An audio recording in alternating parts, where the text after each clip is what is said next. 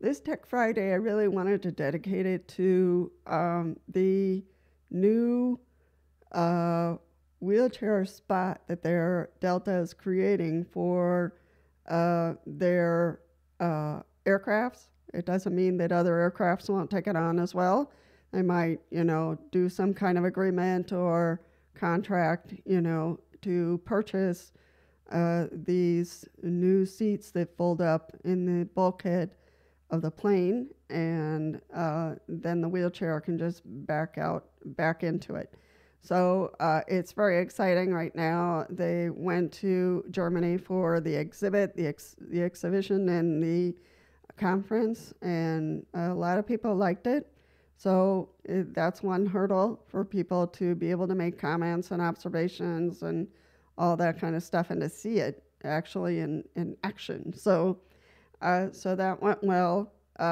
They have two more steps that they need to make for this wheelchair model for aircrafts to go through. One is that they need to test it and document the tests, and then they need to apply for the certification and get that passed. So those are the two steps, the testing and the certification. In the UK, I don't know how that will, uh, fly over literally in the United States. So they might need to do certification in different countries or just in the UK. I don't know. So, but the certification is kind of like the final test. Will it happen tomorrow? No. Do we wish it would? Yes. So I'm with you on that one. But right now, they have to do those two things. My encouragement to all of us is, if you are in the market to look at a new manual or power wheelchair, to make sure that you request brackets with that wheelchair. So, and the reason why, and you might say, okay, Lisa, what are brackets? The brackets are metal plates that are placed underneath your seat and get bolted down, and on the outside of your seat, there's a loop. There's a very strong metal loop, and manual wheelchairs have them, and power wheelchairs. And that's what you would need basically to be locked down in an airplane, so, or a bus or a train. So I want to encourage you, if you don't have brackets, I don't think it's going to break anything. I think they'll just, wrap it around the frame of the wheelchair. But I think that I would want to encourage everyone to get brackets, and it just might become a requirement, especially if you're going to fly. So, so that is it for where we're at right now with the process. It might take 1 to 3 years to get this all wrapped up. I know we want it tomorrow. We've been waiting for this for a long time. So hopefully that will happen soon. So I will leave it at that. I will keep you posted in the wheelchair travel opinion if there's any new developments. I just wanted to add it here to Tech Friday so that you would know where things are at right now, what the documents are saying, or what the news is, the last news on that. So that's for the airlines. Now we're going to go to another design. There is a design for a new wheelchair. I think this is Japan or China. I'm not clear as to where. This wheelchair is very slick, very modern looking. However, it's a bit too slick. Sleek. Sorry about that. But it does look sleek and slickery. So, I want to encourage any person who is interested in designing wheelchairs to do so. However, I am hoping that the people who designed this wheelchair, that one of them or some of them are in a wheelchair themselves. Because if you look at this model, it doesn't feel safe for me, because if I fell on the floor and I was trying to get up, I'm not sure I'd be able to get up with this type of wheelchair. Yes, it looks nice. Yes, it looks very modern and very sleek, and they cover the wheels and everything else, and it looks like it floats. Yes, great. It doesn't have a foot plate. You can elevate the bottom part of the chair, and that's wonderful. But I don't know. I'm not sure I would go for a wheelchair of this design. Uh, a motorized wheelchair is called Resilience in aluminum and metals, so other metals. I, I just don't know. I have questions about it. I would think it would need to go through rehab or rehabilitation people to for them to give their input, but also for us. And it's for indoors and outdoors. Yay. But I don't think it would work for outdoors. I really don't. It has zero distance between the wheelchair and the floor. So if you're going to go outdoors, I think your wheelchair is going to last 2 minutes. So, especially going over cracks and potholes and getting off of sidewalks. Yeah. So, I suspect that the people who designed this wheelchair really do not use wheelchairs and they do not have disabilities, because for us who use it on a daily basis, we know the obstacles. I would say for indoors, yeah. For outdoors, no. It would not pass. Not in a million years. So I would say that this model needs a little bit more work. And they should consult people who are in wheelchairs so that they understand what we go through and what the real world out there presents, the challenges that are presented to us. But yes, if you tried this wheelchair outdoors, it would last less than probably 2 minutes. So I appreciate the people who participated in designing the wheelchair. I've seen other slick and sleek, modernized models, but this one takes the cake.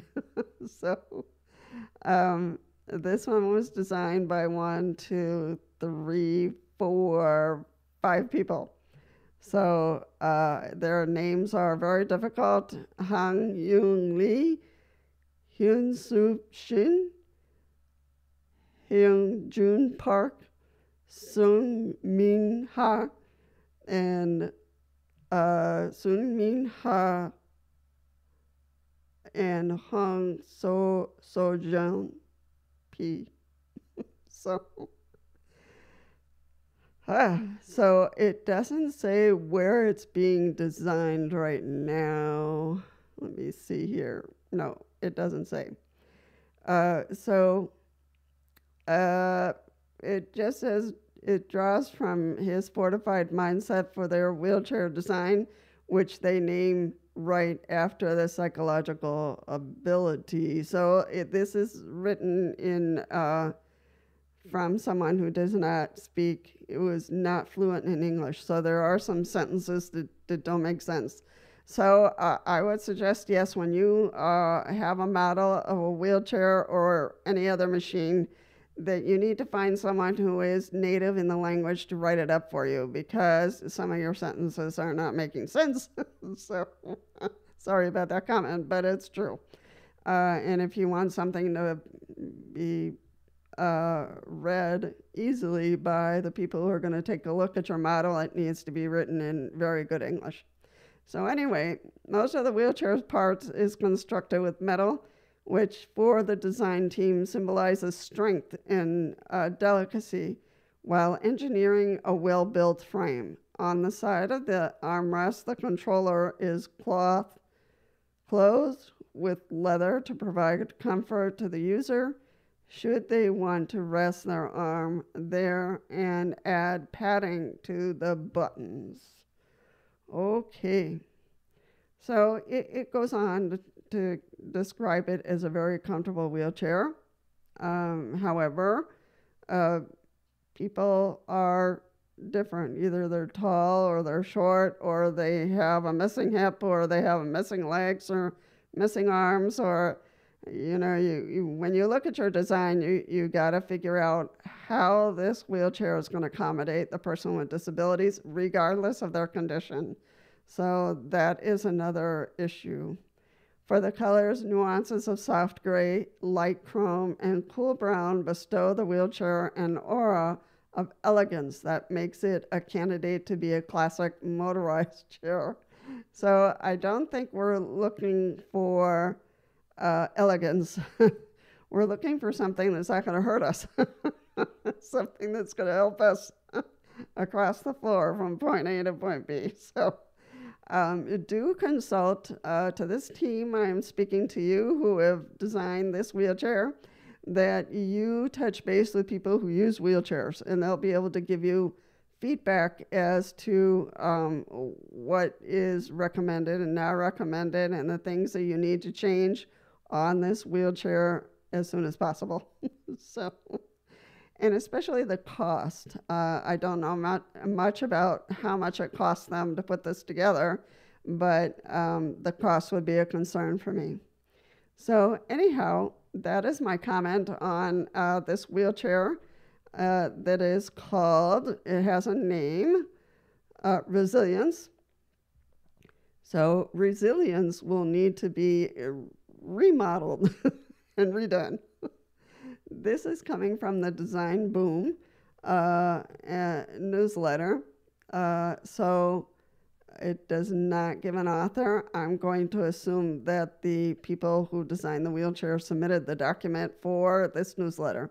So I want to thank the designers, certainly, for their efforts, but it needs to be redesigned a bit so that it is truly affordable, and it is a safer model for us, because sometimes we can fall, and we need a wheelchair that we can grab a hold of and be able to get ourselves back up into the chair. So, and that is missing. Also, it is missing a distance between the ground and the wheelchair itself. If you're saying this wheelchair is for outdoors, the model is completely wrong, because you need to have a distance between the floor, the ground, and the wheelchair.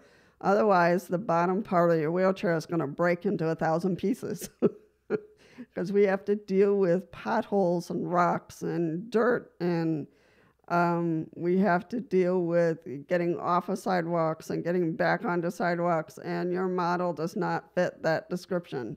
So anyhow, I will leave it up to the viewers to put their comments in, and we'll see how that goes. I'm hoping that you will find this video at some point in your life, and you can hear and read the comments from wheelchair users.